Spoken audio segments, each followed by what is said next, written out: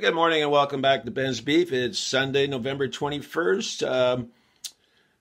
I'd like to call out Dr. Isaac Bogoch. You probably know the name. He's been on CBC. He's been on all the news things. He's from the University of Toronto. He's a professor laureate or whatever his title is there.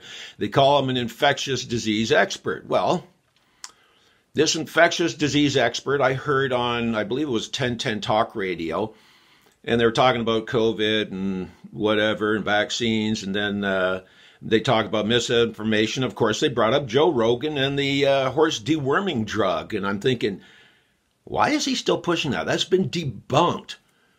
Like, this guy, infectious disease expert? Well, would an infectious disease expert know that ivermectin cured an infectious disease called river blindness in over 100 million people in Africa?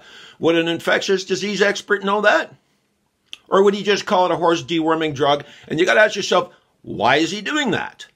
Why is he still calling it a horse deworming drug and trashing Joe Rogan when it's been disproven that ivermectin started off as a human drug and then found great use in everything from animals, livestock, and lice, and it's amazing medicine. It's a World Health Organization infectious disease expert might know that it's a World Health Organization, and they might know that it won a Nobel Prize for infectious diseases.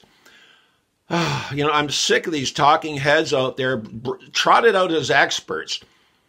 You got to ask yourself, is this guy an expert if he doesn't know the truth about ivermectin? Because ivermectin cured river blindness and infectious disease in over 100 million people.